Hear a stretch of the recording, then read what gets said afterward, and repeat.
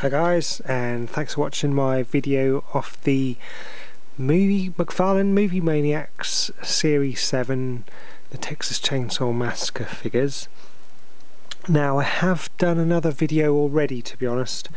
We're just looking at the Movie Maniacs Series 7 line. And I literally just watched the new Texas Chainsaw, and obviously just having a look at the figures I have. And I realised that I hadn't shown the old Monty in packet. If you watch, I'm not going to get all these outer packet, all the outer packet ones. I just want to show you guys the main. To be honest, more so this guy here, the in packet one. I realised that in the video I did for the Movie Maniacs Series 7, which looks at the whole line, I didn't show the old Monty in packet, so I just thought I'd quickly do that. It just reminded me that I hadn't done that, and that's why I'm doing this video, really, to be honest. So if you want to see these guys out of packet, check out my other video, which is the Movie Maniacs Series 7 video, and you'll get to see these guys out of packet and have a little look around the figure. But in the Texas Chainsaw Massacre line, we have Erin, Leatherface, Old Monty and Sheriff Hoyt, and there are another two figures in this series, which are Colonial Marine Corporal Hicks from Aliens and Robocop from Robocop. Bit obvious, but there we go. On the back of the packaging, they're all exactly the same, to be honest, apart from obviously a picture of the relevant figure that's in the packaging. So on the back it says the classic Movie Maniacs action figure series is celebrating its 7th birthday for 2004. We bring fans a variety of different figures, all fully detailed and accessorised, from several different film properties, including in-demand favourites like Robocop, a Colonial Marine from Aliens, and several figures from the remake of the Texas Chainsaw Massacre. And of course on the back there we see Erin here, Leatherface, Old Monty and Sheriff Hoyt from the Texas Chainsaw Massacre, and like I say, Hicks and Robocop. So that's obviously Erin in there. Does look pretty cool when it's all set up. All the meat hooks and slab of meat and everything. There of course is the main man, being Leatherface there, and again that's a nice little sculpt. These are basically pre-posed figures, and you can't really do anything with them apart from what they're meant to do, to be honest. So there's Leatherface, and there is Sheriff Hoyt.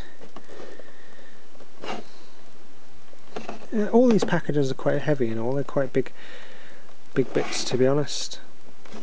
So there's Sheriff Hoyt there on the back of the camper van. And lastly, the reason why I'm doing this video, to be honest, is to show you Old Monty in packet. Now the interesting thing, what I really wanted to show you with Old Monty, and why I'm doing this video, is there's two versions of Old Monty in packet.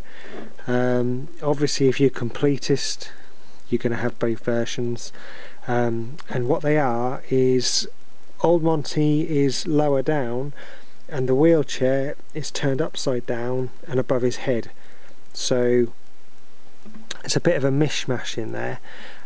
I personally do not know which is the rarer, to be honest, so I cannot so I'm just going to move this camera a little bit there. So I cannot advise as to which is the rarer, to be honest. I don't know, although I will be honest with you and say that I've seen more of the one with the wheelchair the wrong way round, with the wheelchair upside down and the back of the chair goes down behind Monty and he's a little bit more forward.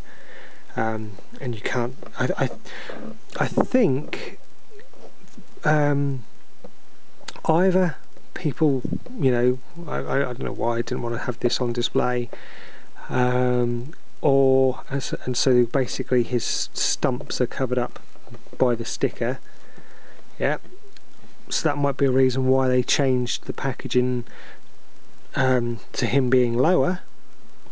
You know, I dare, you know, there's the fact that why is, you know, that on display when you've got Sheriff Hoyt standing in front of a you know, the back of a van with all blood around a hole in the window.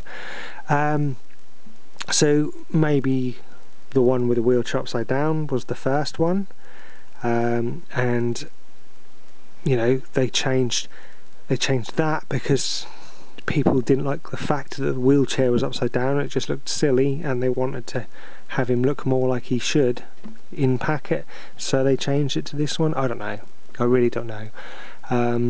It's one of those things I would like to know, and obviously if anyone out there does know, please let me know. But I personally don't know which one is the rarer. I guess there is a reason why they changed the packaging, because it's not like you have an alternate, anything in there is alternate, or they changed the paint or anything. It's just literally the way he's been laid out in the packet. And obviously they've gone to some effort as well by basically changing the impression inside the packaging to accommodate the fact that the wheelchair is upside down in there. So they've gone to some effort to move Monty down there, or to move Monty up, I don't know. But that's all I wanted to do. I just wanted to give you a quick look at, you know, at the old Monty in packet. You know, sorry I didn't do it in the other video. And of course, if you want to see these figures out of packet, check out my other videos, and check out the McFarlane Movie Maniacs Series 7 video, and you get a chance to see all these out of packet. I don't want to get them all out again because it's just a bit, you know, I've done it already. So yeah, so anyway, as always, thanks for watching, guys. I just wanted to give you a quick little look at that, just for reference more than anything, and appreciate you watching as always. Please leave comments, and I'll catch you all again soon. All the best, bye bye.